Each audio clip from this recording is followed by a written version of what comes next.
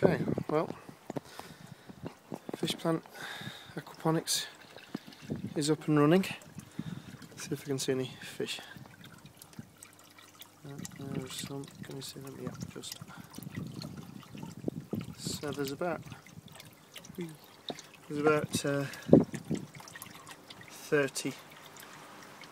see, I don't think in there. About 30 in there. The heating's working well. It's running to about 22 degrees. The temporary heater is still fixed in a temporary position. I will get around to moving that somewhere else at some point.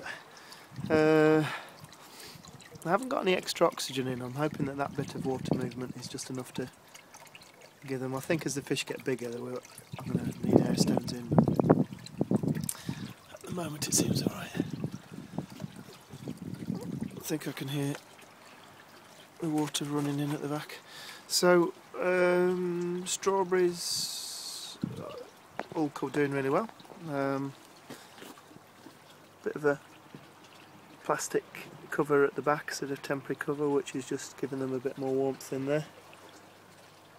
They're starting to get flowers on, so yeah, that looks good.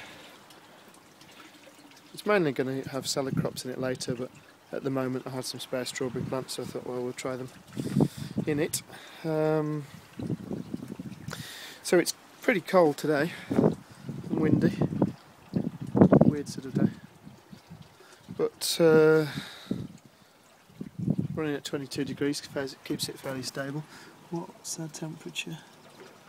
It's yeah, about 10 degrees now.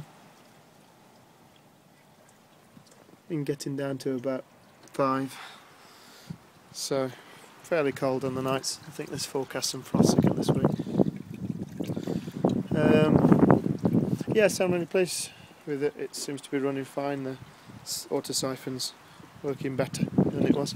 I've just whizzed round to where the greenhouse for it is going. Right, I've got the footings in today.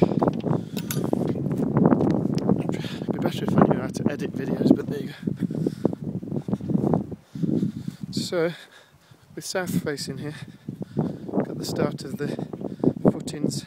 That's going to be a retaining wall, and then it's about 18 foot by 8 foot, 9 foot. I keep changing the dimensions of it, but yeah, we've got the first of the footings in. Going to have 7 bricks high on the bottom, and then the greenhouse in a sort of a Victorian style on top of it, which should look quite smart. Middle door, centre door going in here.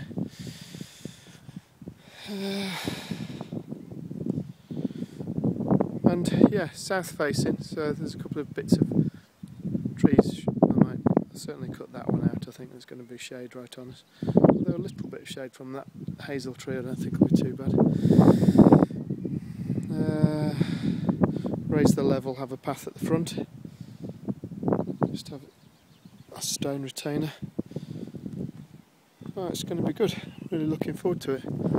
I think the idea was I'm going to have, if I can, I'd like to have 2 of those tanks, 2 of the little tanks on this side, and then you'll have about a 4 or 5 foot gap in the centre of the greenhouse, and then you can get fishplant do this 1,000 litre tank, so it's a double width with 2 grow beds on the top, and I'll have one of those on that side of the greenhouse.